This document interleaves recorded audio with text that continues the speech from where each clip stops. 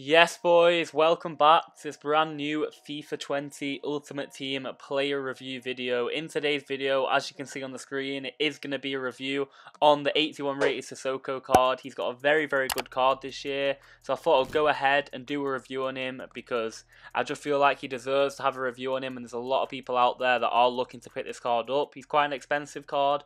I know there's going to be a lot of you out there that are going to want to pick this card up, so you're going to want to know how he is playing, how he is in game, and just overall how he is on FIFA 20 Ultimate Team. So hopefully you can decide whether to pick him up or whether not to pick him up from watching today's video. If it does go on to help you out, make sure you do go ahead, drop a like on it. Also make sure you do consider subscribing to my channel. I'm trying to get 2.9k subscribers now. We're at 2,820, something like that. I've not had a chance to thank you all so much for the amazing support recently. I'm at 2.8k subs, which I did start again on YouTube about a week ago, and I've got over 100 subs in that time, so it genuinely is an amazing milestone for me hitting 2.8k, so thank you all so much for that. We're going to try and hit 3k soon, but yeah, really appreciate your support on the channel recently. But shout out to Packy Bale again on Instagram. He is the one that makes the thumbnails for me. He made today's thumbnail and I think it's really good, so thank you so much to him. Make sure you do go ahead and check his Instagram out, drop him a follow,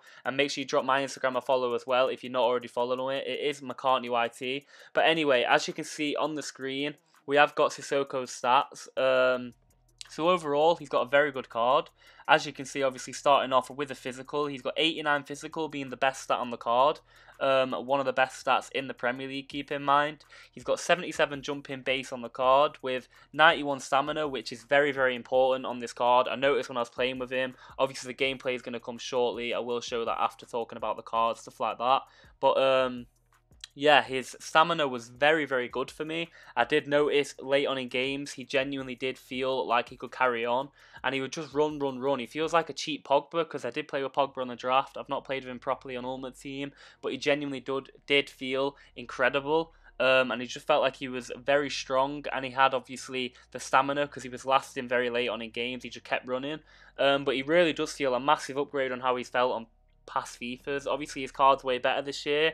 Does he deserve to have this card? In my opinion, I don't think he's the greatest in real life, but obviously he's got a massive upgrade this year from 76 last year, and he's very expensive, so he does seem like he's a very good addition to having someone in your team like this. But yeah, he's got 91 stamina with 90 strength, 85 aggression, and then into the defending stats, he's got 79 defending base on the card, with 81 interceptions, 70 heading accuracy, 76 defensive awareness, and 83 stand tackle and 82 slide tackle. So again, overall defensive stats for him, very good. His heading accuracy is slightly low, but the interceptions, 81, very good. Defending is manual this year, as we all do know. You can't really hold X, and he just wins the ball for you, so you do have to do the work yourself for him. Obviously, a lot of you may be looking at the card looking at the agility, thinking, he's only got 64 agility, what's that about? He's going to feel really clunky on the ball, stuff like that. But genuinely, I promise you, it really is not like that.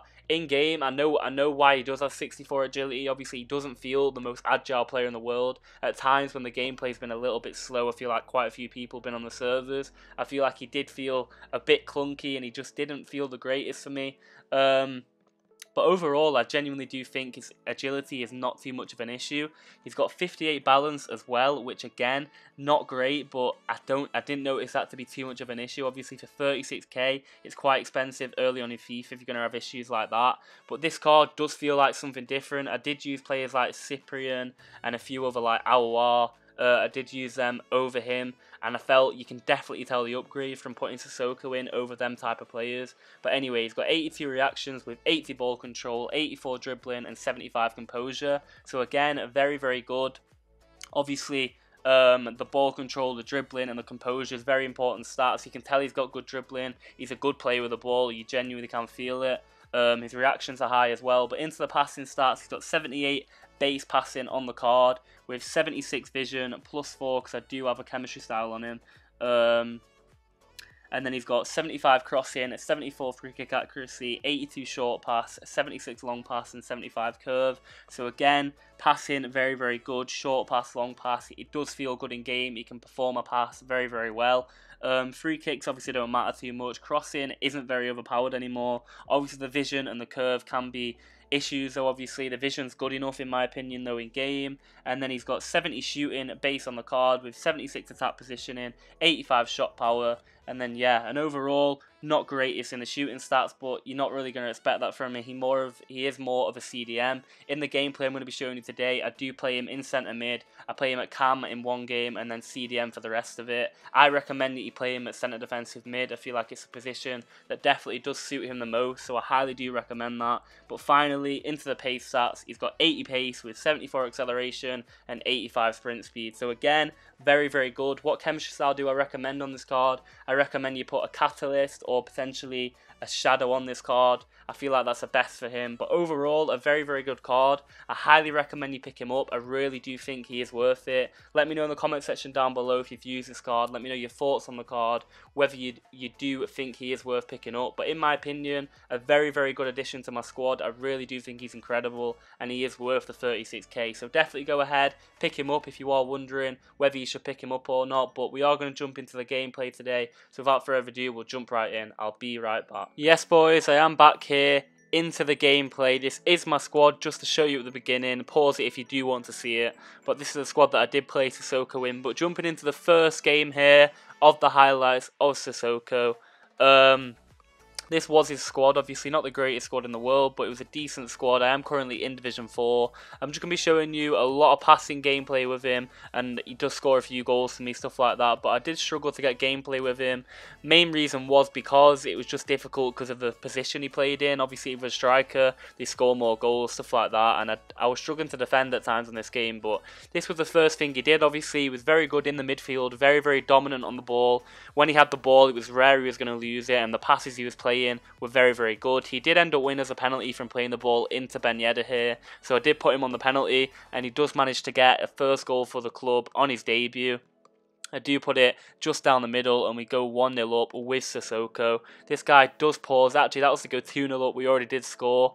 I forgot about that, but that was to go 2-0 up, and then the guy does pause it in the first game and he instantly rage quits, which was a little bit frustrating for me because I did kind of feel like I was going to be able to get quite a lot of clips in that game with Sissoko, and he would have done quite a lot and you could have seen what he was really about. But without further ado, we just jump straight into the second game. This guy did have more of a better team. He had a very, very good Premier League team. Obviously, I spent quite a few FIFA points on the game already, but diving into the clips of this game, Sissoko early on there in this move did set up the passing play, but as you can see, he's just very, very dominant on the ball. He feels very big in midfield. He really does feel like he's got a lot of power about him, and when he runs, he just feels like he feels very quick, and he don't feel like he's going to lose the ball, as you can see, and he's got the skill moves, and when he does go forward, just overall, he just feels so dominant, as you can see here. It's the best he did. You flick it forward, and he absolutely plays an amazing pass right across goal, and Ben Yedder buries it.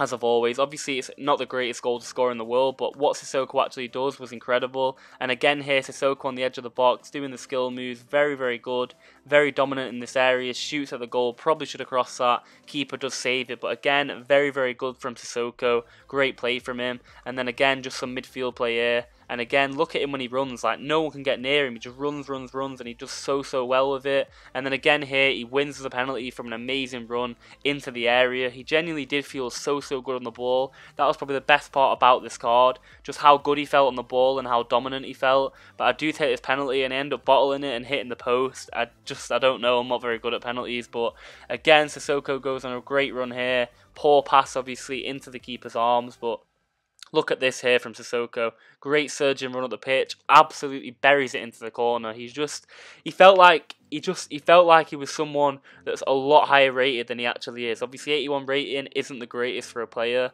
but he just genuinely did feel so good. Like, I'm not going to lie to you, he was genuinely worth the 36k. I highly recommend him to you. I really do. And again here, look, he loses the ball, gets it straight back. This in the 76th minute as well, he's still going strong. He just starts to tire out a bit, but he just carries on going. And then again on the edge of the box here, tired, poor pass right at the end of the game. You could just tell he won the greatest. But yeah, that's pretty much it for the highlights. I got one more highlight from the next game, but I got absolutely hammered in this game. Shout out to this guy, whoever he is. He really did dominate me. I got to be like 6-3, I think. So I only showed the first bit of the game. He didn't really do much in this game for me. But overall, I do recommend his card. I really do. I really hope you have enjoyed the player review as well. Let me know if you have enjoyed it. Drop a comment down below with your thoughts. Any questions you got, just hit me up on my social medias, as you can see on the screen. Macartney_Ben on Twitter. Make sure you do follow me over there, and my Instagram's going to pop up in a minute, is MacartneyYT. Make sure you follow me over there, DM me any questions you got, or just drop a comment in the comment section down below. But I really hope you have enjoyed today's video. If you have enjoyed it, like I said, drop a like on it. Also make sure you subscribe and turn notifications on. But that has been that. Peace out.